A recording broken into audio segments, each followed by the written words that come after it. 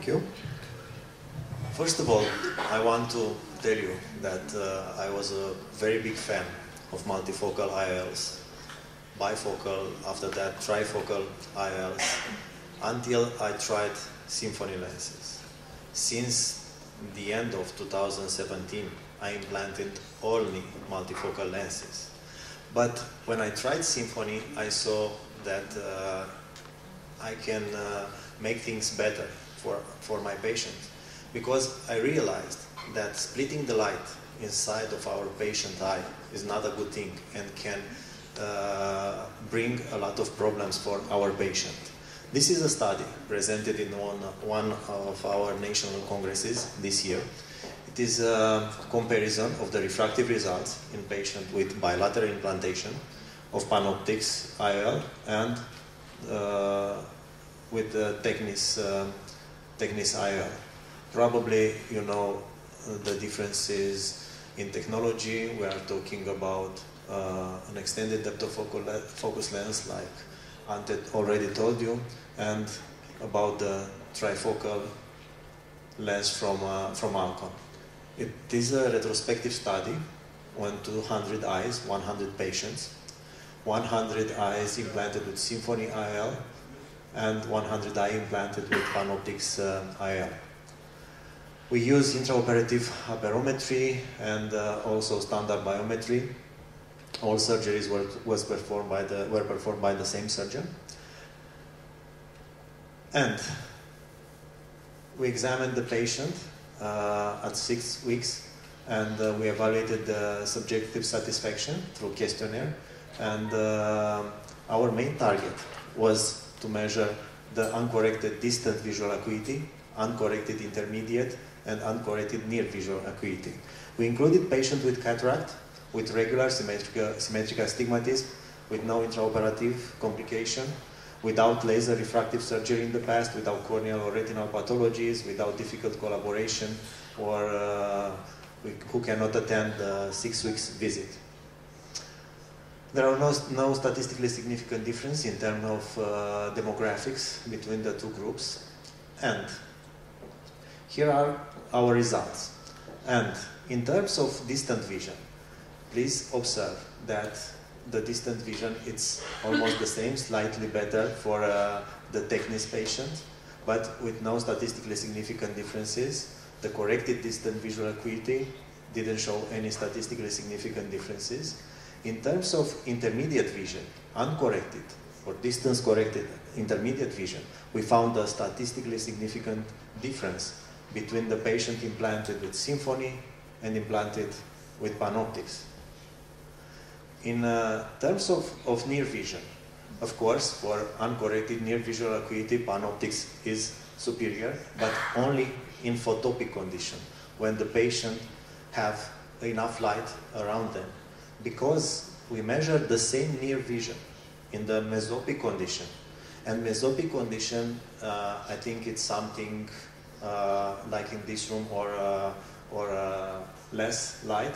And we found that the difference in near visual acuity will the near vision acuity for the Panoptix group will drop and will not have a significant statistical difference between the Panoptix group and the Symfony group. This is the defocus curve of the Panoptix patients compared with the monofocal defocus curve.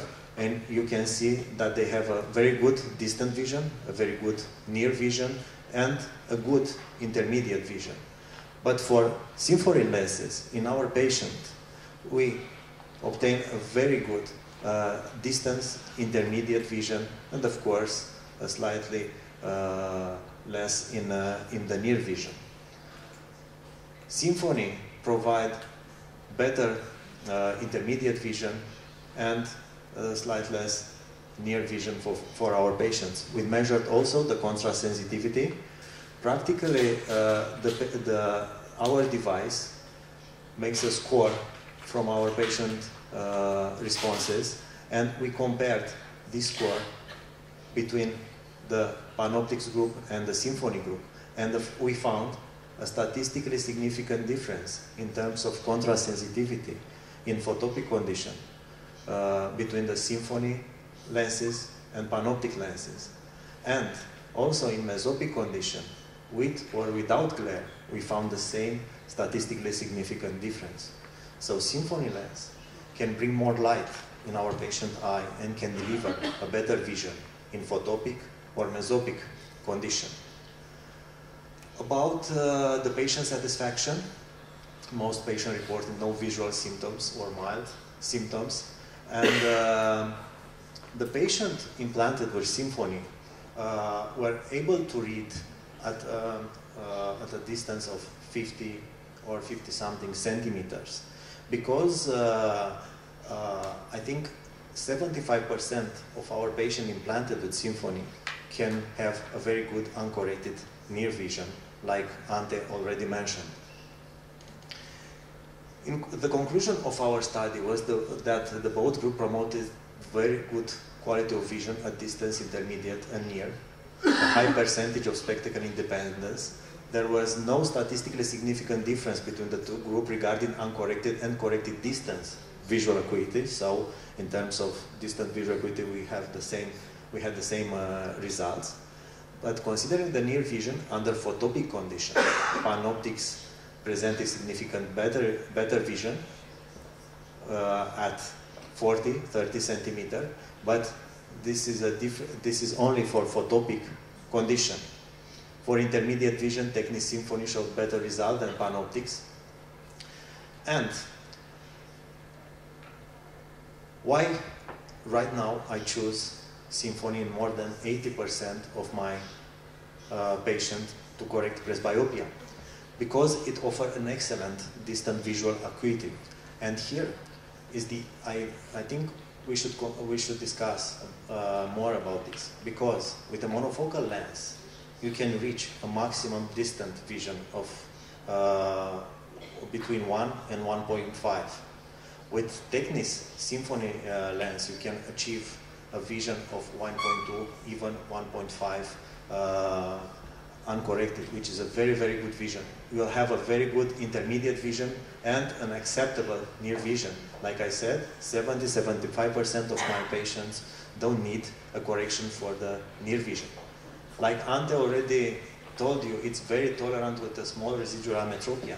It's the only lens recommended to be implanted in eyes with up 1 diopter of astigmatism.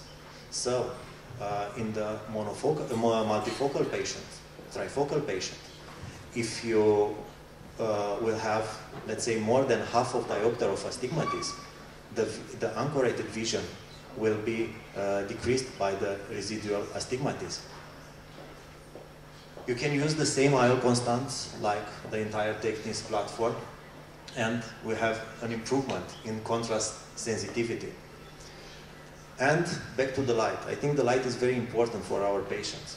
With a multifocal IOL, you will use maximum 55% of the light for distant vision, because the lens will split the light in the eyes of your patient.